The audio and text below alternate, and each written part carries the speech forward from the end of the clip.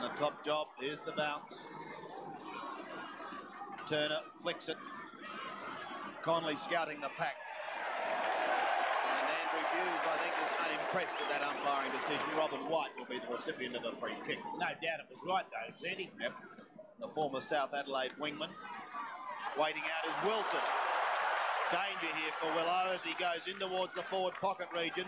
Lyon picks it up nicely, gets rid of two, goes short. Oh, Len's on his own.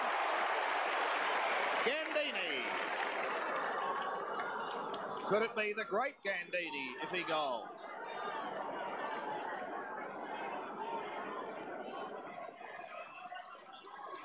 "40 metres out, directly in front. A chance for the Demons to hit the front.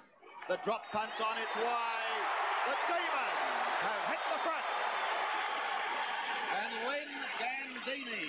His first goal, Sandy. And what a ripper it was to give his team the lead.